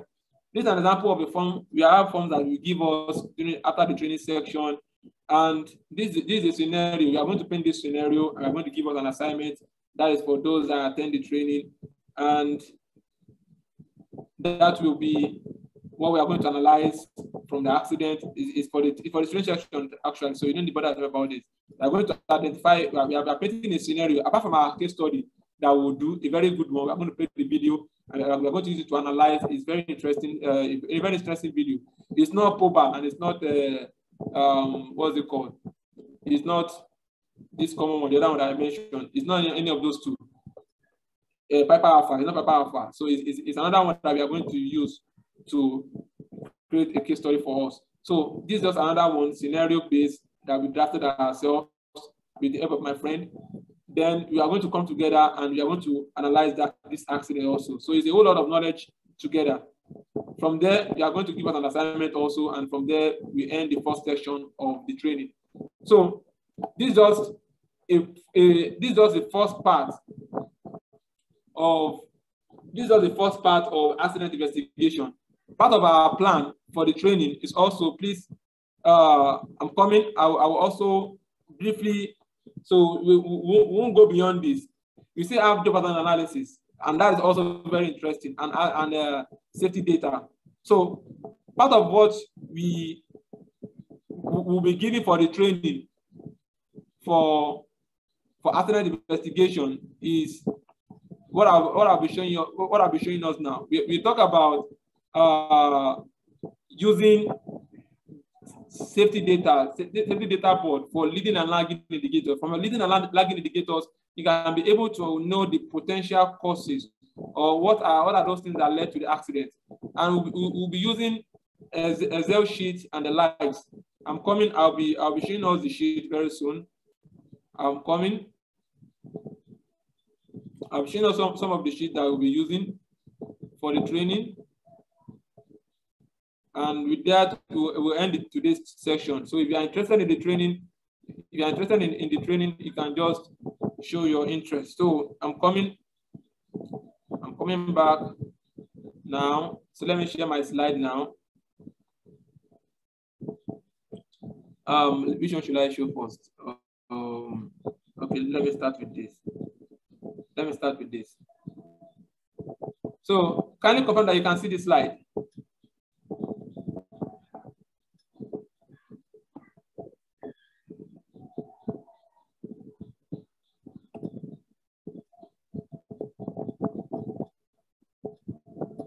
Can you confirm that you can see my slide, please?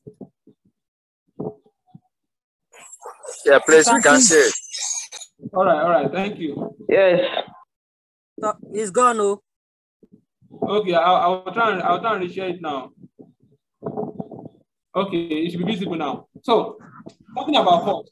So when you have an accident that happened, there are so many costs that come with it: the personal injuries, the material damage, the investigation cost, the time lost, the time that should have been used for other safety issues is being used to carry out investigation. It might involve third-party people to come into it. Insurance costs. You put this cost. You go to all department. You tell them that you need the value of all these accidents, the monetary value. Then you put it in your report. Damage cost. If there was a damage and there's need for repair, replacement. These are the costs.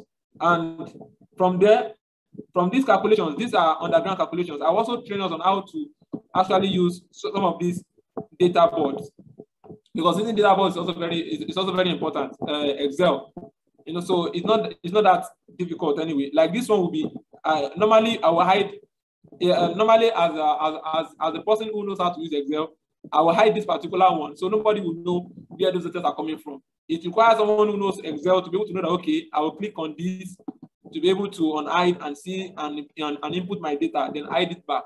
So these are part of those things that we'll go through in the course of the training. So when you look at this, it gives us, okay, for January, there was personal injury, material damage, what was the cost. So you input all those costs there, and because we already have this template, you can just input your values, and from there you get your results. So from whatever you put here, we now show up on this dashboard. Whatever you put there will now show up on this dashboard. So you are able to communicate, okay, this is total damage cost that we have. This is the total replacement cost that we have. This is the total productivity cost that it cost us according to what we are calculated. We calculated the cost of the lost time cost, the lost time to carry out the accident, the time that there was no production because of the accident. That's productivity cost. We already have these things in the calculation, and all what we have now is just for you to just put in your values. To just put in your values in this Excel sheet, and before you know it, it will pop up on the dashboard. So this is one of the Excel sheet that will be sharing with us. Another one is, let me see another one is this. I'm very sure that you can also see this. It's very clear. So this also, you put in your data, and this one talks about your leading indicators. Number of trainings, number of total manpower on site, and other things that you have. Top risk factors based on what you observe from your data, you put them here, and when you communicate this with your management and you're using things like this, they know that you are serious with your job. They know that you know what you are doing, and the value that they place on safety professionals comes from, because you're now interpreting to them the implication. We are reducing what's it called? Business erosion. We are trying to prevent losing money, and we tell people that it's not about what brings money in; it's about what takes money out. You should be focused on what takes money out, because if you cannot be careful, you be bringing in money, and but within a day or two, you will lose everything. So we are trying to prevent such thing, and you can only present that with the use of all these kind of dashboard, Excel sheets, and the likes. So these are also part of you are going to train us on how to use this and how to present it beautifully to the management. Another one here is, let me see this, or let me share this also, and I'll share two more, and that will be the end. Another one is this. It's also similar, but this incident dashboard, data bar chart. So you're having a record of your accident. If I change these values here, these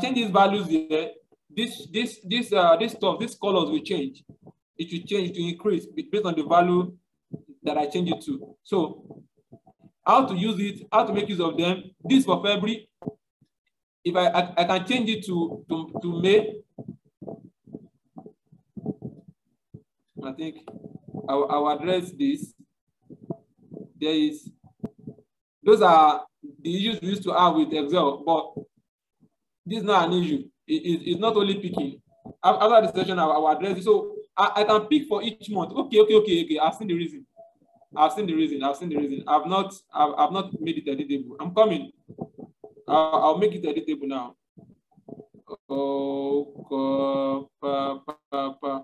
All these things they are seeing, they are not one day's job.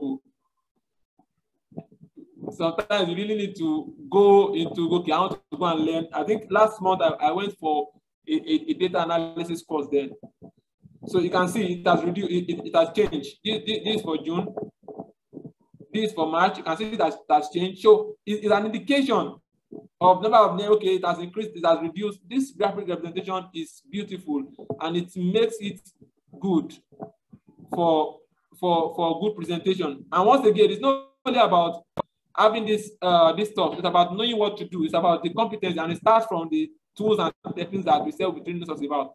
So our competence on all those things combined with these ones will go a long way in improving to management, our capabilities, and our value in the organization. So I said that I'll be showing us two more. Okay, this is another one that talks about HSC incident graphics model. It's a very simple one. It's just this single slide. It can be in PowerPoint form anyway. So it just shows us how we can reduce what's it called? An act of an accident from unsafe act, unsafe condition, near misses, first aid, medical treatment case. You can see that you can improve behavioral analysis. So you can when you have this at the back of your mind, or you have this somewhere, you can look at your this is what I have. This is my incident model graphics. Training, monitoring, communication, consultation, development, and campaigns. So proactively, I'm improving behavioral analysis through training, through monitoring. I'm improving positive reinforcement to promote safe behavior through communication, through consultation, and through development. And I'm also implementing good organizational changes through campaigns and inspection and enforcement. So these ones will reflect in our unsafe condition near misses as they reduce drastically till you see that we don't have any accident in the workplace. And the last one I'll be showing us, which is actually on another course entirely, because we also have safety data, HSC safety data training, where we'll be talking about lost time injury frequency rate, severity rate. We'll be training us on all these definitions and how we can apply them on our safety data, and how we can apply them on our Excel sheet.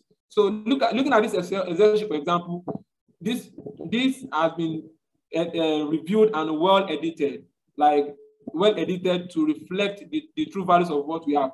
You can see that we only have dashboard here, but if you don't know how to use Excel, you might not know that there are areas that you can go and check what you need. For communication, for audit, for data, for analysis. I need for data. So it will come up. So now you have your data for the year, manpower, number of staff. You have this record. All this record we always reflect on the dashboard. So these are tools that we can use. Excel tools. Safety data analysis skills is also very important. And with trainings like this, you can improve, at least start from somewhere. And even if you are good with Excel, this training will boost your competency level. And if you are at the beginner stage, it can give you those simple tips that you need to know in order to be able to use this Excel sheet. And we are always open to always come up. I think in March, we did a training on safety data analysis, and it was 10,000 naira. Yes, I think QHSC and I on safety data analysis, we did a training on that, and it was 10,000 naira just for that a day, a 2-hour training. And we have a good number of people that attended. But this time around, we are trying to bring the price very low. We are giving us 3 trainings now. Accident investigation is one, data analysis is another one, and we are adding job hazard analysis to it. And this will be going, we are not doing 2 hours training. Each day is 4 hours. We want to cover as much as possible. We want to enlighten, want to train ourselves. It's beyond just going to pass exam for NEBOSH or pass exam for IOSH. It's all these courses, all these NEBOSH, IOSH, they are very good. The content are robust. The content are mad. I don't want this word mad, but when even if you look at OSHA administration, OSHA, the OSHA Academy. If you look at OSHA Academy, if you look at the content, robust content, but how many of us actually go through the rudiment of reading them page by page? Most of us just go to them to pass exams. But having seen these technical skills like this, we improve our competency level, and you see that it's beyond the value, it's beyond the money that we actually pay. It actually has to do with giving value to ourselves. So this is, we also have HSC job hazard analysis, but we won't be going into that today. It's our time is fast spent. This is 6:56. I know if I ask us that should we continue, most of us will say that we should continue, but we might not want to continue on this. So just let me just give us a brief of the, what's it called, of the job hazard data analysis. Apart from the Excel part, where will be training us first-hand training on the Excel part, we'll be going into all these definitions, HSC data board, Excel data board, key performance indicators, KPIs, lagging indicators, leading indicators, difference between lagging and leading indicators, how to identify them, mandates, safety induction, through bus talk, trainings, OSH meetings, inspections, campaigns, OSH rewards, audits, safety alerts, mock drills. These are the terms you'll be seeing in all those. We're seeing these terms in all those safety data boards. I'll be giving us the definition. First aid cases, first aid incident, medical treatment case, restricted workday case, permanent disability, lost workday case, lost workday rate, fatalities, teachers occurrences, faster accident frequency rate, lost time injury severity. So this we'll be giving all these definitions and many more. So these are part of the stuff we have for us on our training that will be coming up between September 1st and 3rd. And even if you not be available, we have it recorded, and you can always watch and ask questions at any point in time. And we also be available for other services that you might need. And also, we also give in-company trainings. You might want us to come and train your safety team on this training, on these courses, or you might want your safety team to join us on these courses. If you are more than 5, we can give you discounts to come and attend this training. And if you want us to come to your facility, we are always available for a lot of courses that you might need. If you think that your team needs a safety course, just call us, we will attend to you. So this is what we have for us today. I believe that you've learned enough, even though we did not go in depth, and even with the shallow explanation, I believe that you all enjoyed this section. If you're interested in the pay section, they are posting my details there. Kindly contact us and we'll register you for the training. The training is just 15,000 naira. You'll be issuing a certificate of competency from our organization. Please note, this is not NEBOSH, because some people be asking me, what certification body am I using? This is not NEBOSH, this is not IOSH, this is not IOSH, this is not what we have. This is technical safety skills training that we believe, that we've researched, that is somehow lagging, and we need to actually close those gaps. And we are giving us this training at a very discount rate for 3 days, 3 trainings, job hazard analysis. In fact, job hazard analysis is even is even another training on its own that we didn't even touch today. It's 15,000 naira. Don't worry, I won't charge you too much. But for you, I'll be giving you 50,000. But it's 15,000, 15,000 naira for the training. We only have 100. We only want to take. We only want to take 100 participants maximum. We don't want to take more than 100. And people are already registering. It's going to happen live on Zoom. Book your space and be available for the training. Yes, I base in Lagos, but I'm very mobile. We've gone to as far as Abuja to deliver training for one of our clients, and we've always done that. So we are very mobile. We're based in Nigeria, but if you want us to come to any other country, apart it's covered, we are always present. So we are based in Lagos, but we are very mobile. So thank you very much for being patient with us. It looks like an advert, but it's a combination of advert and value. is a combination of advert and value. A combination of advert and value. So please, if you have any question, if you have any contribution, please kindly raise up our hands. So that's the end of the training. If you see value in the training, kindly drop it in the comment section. Okay, please, Dr. Raphael, kindly raise up your hand, sir. Sorry, kindly unmute yourself, sir. Okay, thank you very much for this very brilliant, training. I just joined not quite long because I've been so busy. So I actually posted a question, a kind of question over there that if it is possible for me to get your personal contact so that I can reach out to you for this particular training. I'm going to schedule it with you, or possibly the one you just mentioned now. Is it going to be online, or there is an in-person training, so that I can say I'm going to program myself to attend it? Thank you. Okay, it's an online training. It's an online training that is scheduled to take place between 1st and 3rd.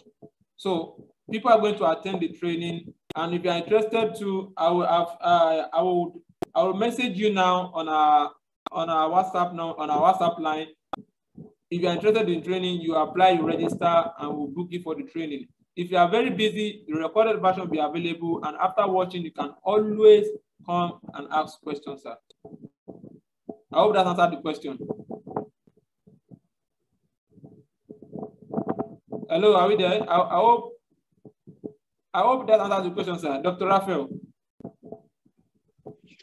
The network is bad, so but I've sent my number there.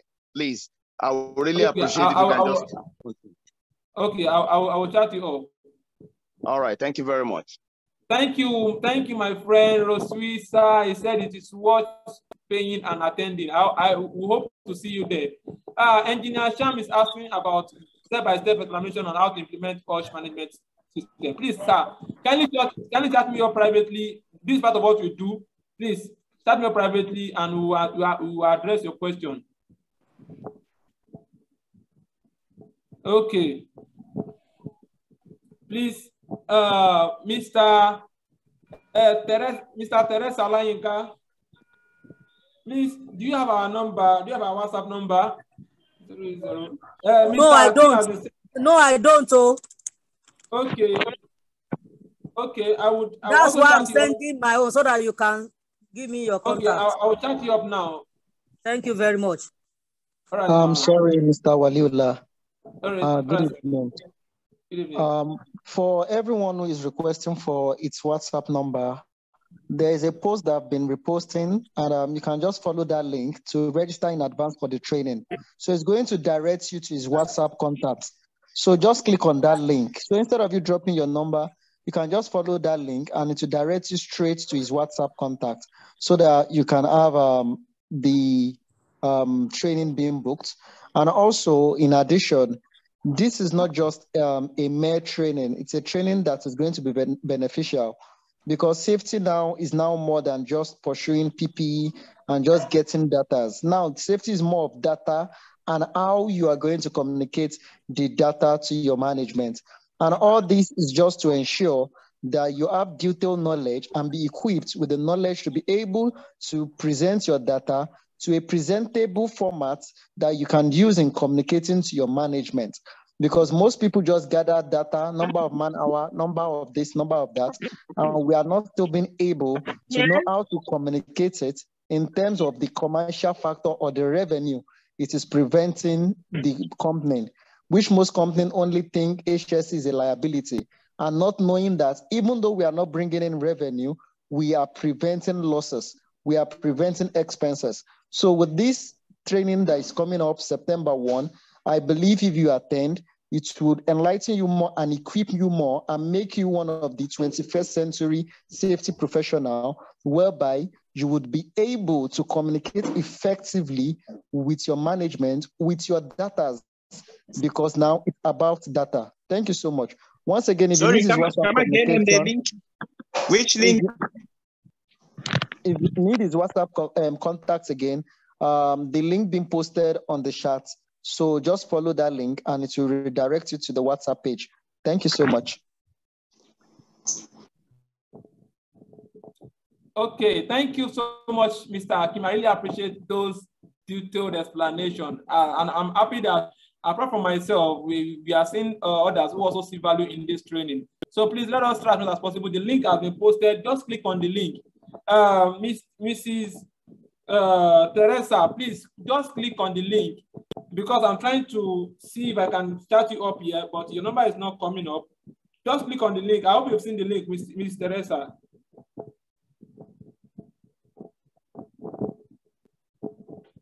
I hope you've seen the link, ma.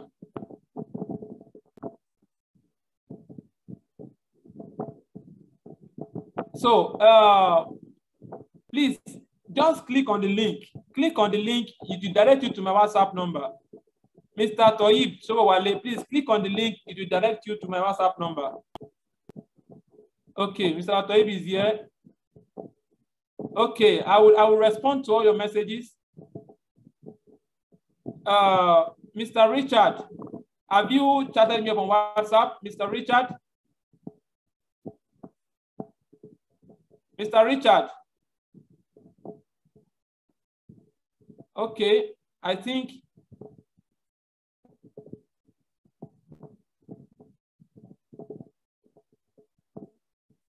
okay. It's for fact. Yes, I have. I've sent a text on WhatsApp. Okay, this is Richard. Yes. I think someone asked a question. You said after investigation is for fact finding, not for training. In one of the models, I saw you mention management fault. Please, why is it so? When you talk about it's for fact finding, not fault finding. Please, it's for fact finding. You're finding out facts and not fault. So when we're talking about management fault, it's not really management fault. You can call it management errors. What we're talking about is that putting blame on workers, because most times the direct party to an accident is most times the workers, and we tend to put blame on the workers. Meanwhile, most of the accidents are caused by management errors. So that's what we are talking about. You get it? So we are trying to address it from the area of management.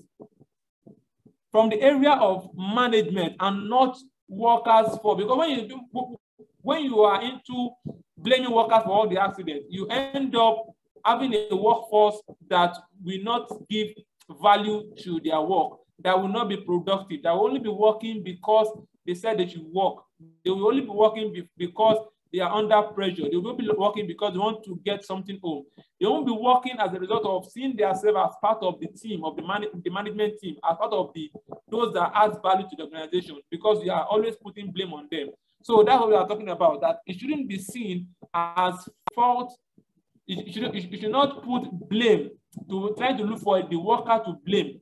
Not looking for a worker to blame, but look at where were the errors, fact finding, and not workers blaming. I hope that answered the question. Okay, thank you, ma. Will there be a separate training on safety analysis? I feel these 3 days might not cover. No, we will try our best. It will cover. The 3 days will cover for the trainings. The 3 days will cover for the trainings. We have already done our schedule, and we believe that the training will be the 3 days will be enough. You are always doing great. More blessing. Thank you, sir. Thank you, sir, for that. Constant Akabudike. Have you messaged on WhatsApp? Because we have so many numbers there that I can't save. So thank you, Mr. Abdulhakim. I really appreciate my very good friend. I really appreciate your presence. I could have taken what's it called? I was taking a picture, but because I was involved in the training, so I missed that. But we had more than 50 persons who joined us, and it's really a very interesting training. 3 days may not be enough if there is no network echo. Okay, yeah, okay, yes, 3 days will be enough. Surely, 3 days will be enough. We'll try our best as much as possible. And I believe that we are all in for this training. We are looking forward to seeing everyone there. Thank you all for your time. Thank you all for being a part of. Sorry, I have a question. Okay, please, sir. You can come up with your question, sir. What you talked about the 3 days? What are the time? As in time for the training? Okay. The time is between 12 to 4 p.m. but it is flexible. And why I said it's flexible is that we have it recorded also. So, sometimes someone might not have the time to join or so, but since it's recorded, the person can listen to it and will ask questions later on those areas. Even if you attend, the recorded version will still be available for you. Okay, so after attending, let's say assuming I logged in by 12 and I logged out by 1, then will the recorded version be sent to us or? Yes, the link to the recorded version will be sent to everyone. Okay, all right, thank you. All right. So thank you so much, Mr. Waliula, for this informative training. And also, I believe most of us will always want to be a party of this. So for us to always get updated, the link to our YouTube channel, Safety World TV. The We link can't hear you again, Mr. Lakim. Hello, can you hear me now? Hello, can you hear me? Is it my net? Hello, can anyone hear me? Hello, can anyone hear me? Yes, we can hear you. Okay. Yes, loud and clear. Okay, good. Thank you so much. So I said for you to be updated about all the trainings we are holding every Sunday, and also our YouTube channel, the link will be shared now. So you can always follow the link to join our YouTube channel, the Safety World TV, and also to join the LinkedIn page and our Facebook page for more updates and informations. We do have many informative free webinar section, especially on Sundays. So, and it would be very nice if you could also join us so that you can always have first-hand information. And if you know any of your friends who might be interested in this training, this 3 days training that is coming up, you can also copy the link and also help us share to them so that they can also benefit. Because by trying to make your friends to benefit, it's also a way of also doing your own personal social responsibility. So thank you so much, as we look forward to seeing every one of you by September 1 for this wonderful, fully informative training. Thank you once again. Thank you. Mr. Waliula, you have the floor. Thank you very much, Mr. Abdulhakeem. I really appreciate that. Thank you so much that you've made us to understand. You made us to understand that it is beyond just beyond just the training, but also to continue to promote safety culture. So join us on our YouTube channel. Join us on our social media platform. We host on Saturdays. Yes, thank you, Mr. Abdulhakeem. I think I just remembered now. Next week, we are having another safety professional who will be taking us on a very important topic in health and safety. So join us next week, Saturday, for a safety enlightenment moment. And for coming coming Sunday, and the other Sunday too, we are having a top Dagaban also in health and safety, who will be taking us on a very important topic in health and safety. Thank you and God bless you. Join us on our social media handles. Go to our YouTube channel. The link is there for our YouTube channel. Subscribe to our YouTube channel, share our messages, and let's continue to extend the safety knowledge and expertise. Thank you, everyone. Thank you, Mr. Abdulhakeem. Thank you, Mr. Abanom, for coming. We appreciate the presence. Elena, my very good friend from another country. Thank you.